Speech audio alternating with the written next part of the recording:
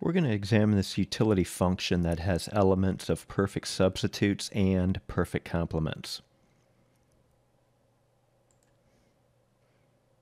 So given this utility function, let's go ahead and graph the indifference curve for utility equals 12. We're going to find all combinations of x and y. When plugged into this utility function, will give the consumer 12 units of utility.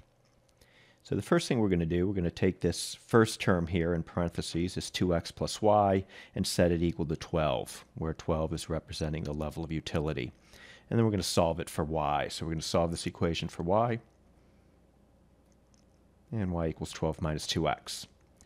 Next thing we're going to do is going to take this second term in parentheses, set that equal to 12, and once again solve for y. So dividing through by 2, solving for y, we get the following result. The next step in graphing this indifference curve is we're going to graph both of these equations. So I'm going to do that over here on the right. So y equals 12 minus 2x. That's going to be represented by this red line.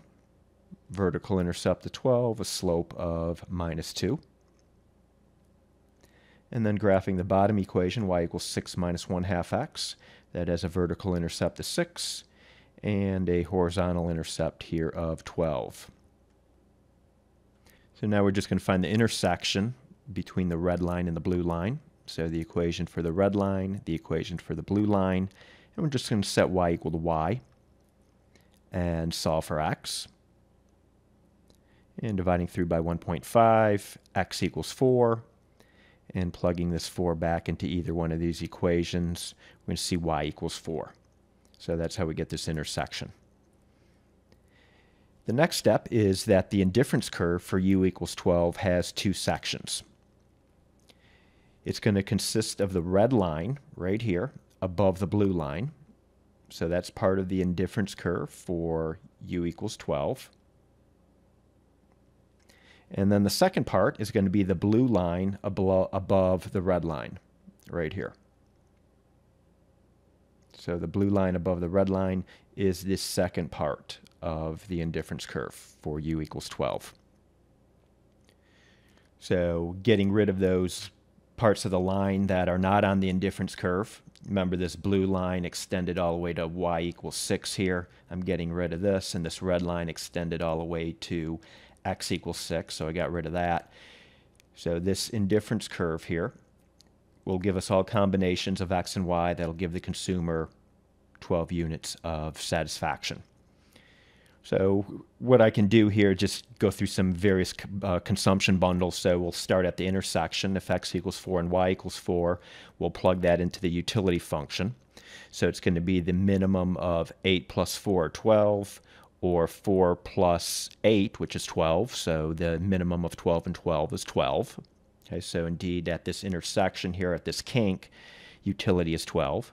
Let's try another point. Let's try where x equals 2 and y equals 8. So right here, y equals 8, x equals 2. That should give us 12 units of satisfaction. So plugging those values into the utility function, 2 times 2 plus 8, that's 12. And then on the right-hand side, we got 2 for x and 8 for y, and that's going to give us 2 plus 16, or 18. But remember, utility is the minimum of those two numbers, so the minimum of 12 and 18 is going to be 12. So indeed, right here, where y equals 8 and x equals 2, it's 12 units of utility. Let's pick another point. Let's try this x equals 12 and y equals 0.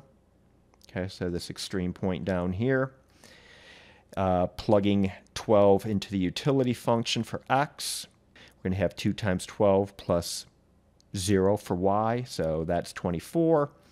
On the right-hand side of this utility function, x is 12, y is 0, we get 12. So the minimum of 24 and 12 is 12. So indeed, that will give us this point down here. This corner point down here gives us 12 units of utility. Let's look at a point, any point off the indifference curve. We'll get a level of utility that is different than 12. So let's try x equals 6 and y equals 0. So that's going to be right here. In fact, that was part of the red line that we initially drew. So here's a point off the indifference curve. X equals 6, y equals 0. This will not give us 12 units of utility. If we plug those values into the utility function, the left-hand side here, 2 times 6 plus 0, that's 12. The right-hand side here is 6 plus 2 times 0, or just 6. So the minimum of 12 and 6 is 6. So we do not get 12 units of satisfaction at this point down here. We only get 6. All right, that's it. I hope you found this video interesting.